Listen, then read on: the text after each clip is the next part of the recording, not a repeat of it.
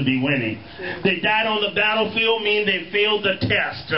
They died fighting. They died praying for a spouse. They died fighting or praying and believing and hoping for their children to turn around. They died and prayed, believing for their ministry was going to come to fruition. They died on the battlefield and never tasted the goodness of victory.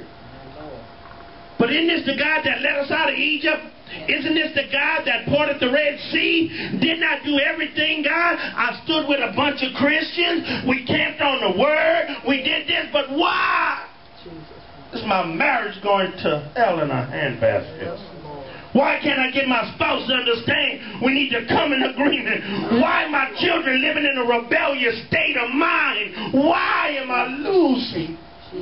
I go to church every week. I go to Bible study every week. I'm doing everything I'm supposed to do, but I'm losing. Somebody need to say that ain't right. I done paid tithes 20 years and I still can't own my house. I done paid tithes for year after year, year after year, and I got to drive a beat down truck, a beat down car. Something's not right if I'm serving a good God. Why am I losing when I should be winning? How could we still be losing when we did everything right? The Bible says they listened to the word of Samuel. They listened to Samuel. Samuel represents the pastor, or the one that now God is using. The key optimum word is now using. My God, I don't want to jump off, but I'm anxious to get there. I'm anxious to get to the meat of the word. Number two, they were rooted and grounded in the word. We're going to camp right here, and we're going to take our position and say, I'm going to just keep praying for my spouse, and God's going to make it better. I'm just going to believe this. I'm just going to stand on this. But they died on the battlefield. How? I got a prophetic word for somebody here today. You will not die under my covering. I said you will not die under this covering. You coming off the battlefield.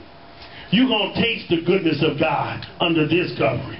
You're going to know what it is to be the head and not the tail. You're going to know what it is to be above and not beneath. But I got to tell you the word of the Lord. Amen. I got to tell you that shacking up is wrong. And all the married people said amen. Amen. I got to tell you, you can't be doing drugs and thinking God's still going to hear from you. It's wrong. You cannot be lying and thinking God is going to move on your behalf. The devil is a liar.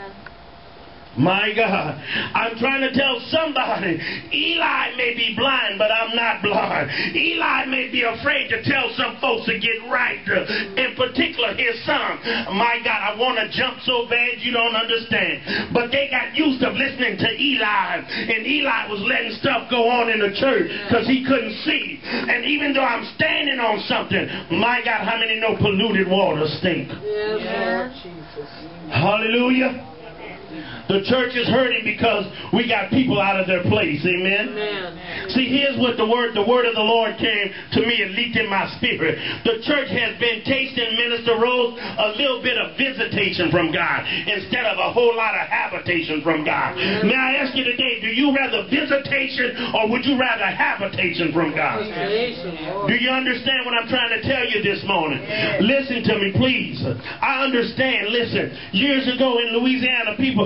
the prophet, the apostle came to me and he said, man of God, you operating under a pastor, but you got an apostle and anointing on your life. And I'm saying, okay, God, tell me what that really means. Somebody need to pay attention right now. What I'm trying to tell somebody, if you go and buy a Kia car, the nature of an Kia car is it's supposed to give you 45 miles to the gallon. But it cannot get you 0 to 60 in 40 seconds. So it cannot do opposite of its nature.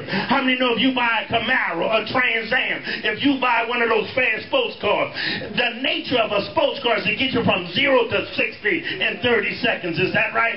But how many know it won't get you 45 miles to the gallon?